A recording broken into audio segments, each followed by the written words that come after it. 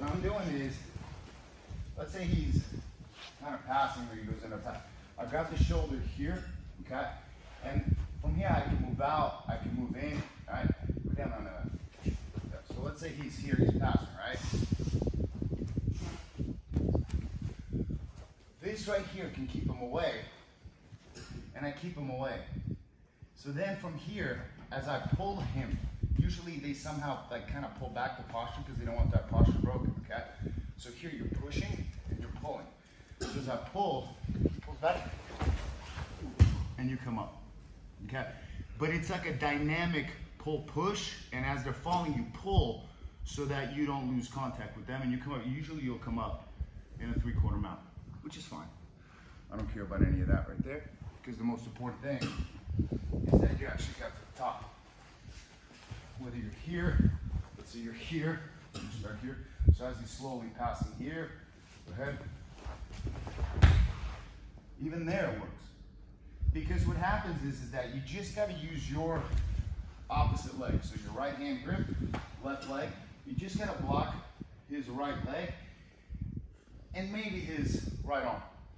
But you got to punch him. You can't just sweep. Because like, if I'm here, how unrealistic is it? I can't even do anything here. By the time I get here, I don't even have any control.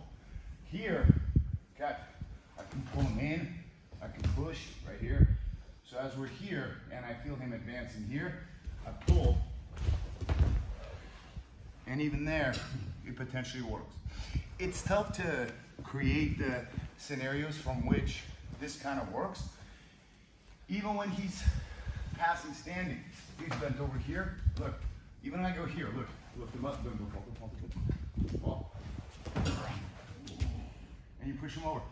And then I realized it's basically this, stand up.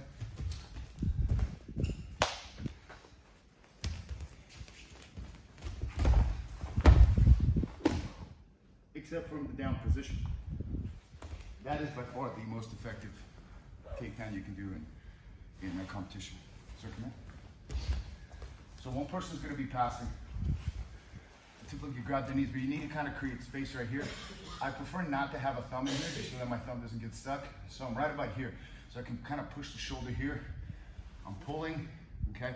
Yeah, and you feel him pull up. So as I'm pulling, he gets the posture up, block, and basically throw him. It's like a judo trip throw from the ground. Is there an angle of your arm to 12, 9. And try to swim over for like an arm bar? From which position? As you go over his shoulder. Let's say we're here, right? Yeah. I want to get here, right? So which arm? I mean, as I look, it seems to me like there is a potential he could swim his left underhook and try and attack your right elbow. You know, he possibly could. I don't think he has the angle. Go ahead, slowly. That's what I was wondering, the angles. Yeah. He doesn't have the angle. I can always bend it. You know what I mean? Because I can always bend the angle. So as we're here, another thing you want to do, you want to use your feet to disrupt and block. You want to block, you want to hook, you want to here. So that otherwise, if my feet aren't here, let's say, where they're going to be here, so he has just free ride of passage, you know what I mean? This ain't the Red Sea and you ain't Moses, okay? So look, so we're here, right? So as he slowly starts passing, pull him in, and then you sweep him. However you configure it, it's like a manual transmission sweep. It's all a matter how you ride it. If you're going to be weak with it, it's going to be weak. What pass is the guy on top trying to do? You know, he's stand up here. Whatever pass they do, he's got to get to your knees. And you get to his shoulder here. But I'm blocking here. Because look, I have a hand here. I can get here. I can pull him in. So it's got these multiple possibilities. But the most important thing is the grip and a block. Pull, punch. You're pulling from 12, and you're punching to shoot for 9 o'clock, you'll probably hit 10 o'clock. As long as you're punching him across and blocking him on the opposite side of his body.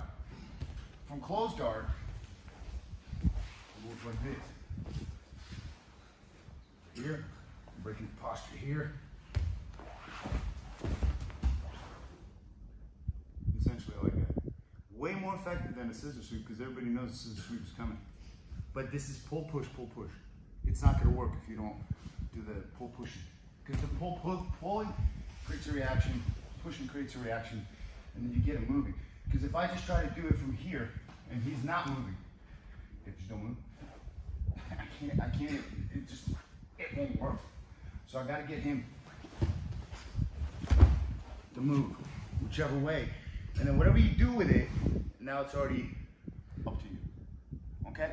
So let's start with this, so you get the mechanics of it. Start with closed guard. Same thing. Breaking the posture. Look, he's strong right here, right? I'm gonna lift him up and over. Look, that's strong. Here. Now I'm pulling. He's posturing up. Scoot your hips out a little bit so that your knee can get into the shoulder. It doesn't have to be across the body like a scissor sweep. All I need to do, that right knee needs to be in the armpit just so you can push him to your left. Time. Every time I hit this sweep on you guys, I clip it and I send it to Master Carlos. I say, see? Look, it works great from open guard. From closed guard, you have to open the guard. Because what I realized, to do it from closed guard, you don't have enough space in order for your leg to properly create a spot where it can push. So as we're here, it's like, go here, now I'm here. He's posturing up, let go on your elbow, scoot out, pull, and push.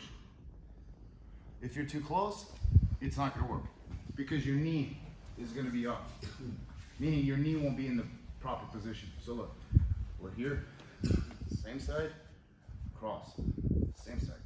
Look, I pull him in with the legs, I'm pulling him into that kickstand, but watch, I'm gonna go this way and then down. Look, you're gonna have to slap the shoulder like that, but like he postures up.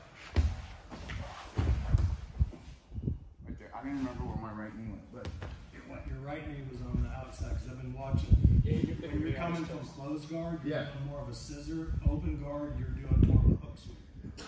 Interesting. Okay, so look. Here, here. So he's posturing up. Come up on your elbow. He postures up. Get out this way here. So I at minimum want this. So it bumps him in the armpit. Yeah, at least in an armpit.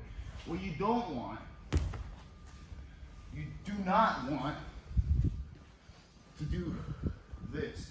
And as he postures up, because that has no power, it's all groin. You want to be at least here. So as I pull in, I push over that leg. So just try it from a closed guard. All right, ready? 1, 2, 3. It works in a matter of seconds. I mean, in that little split second opportunity, window of opportunity.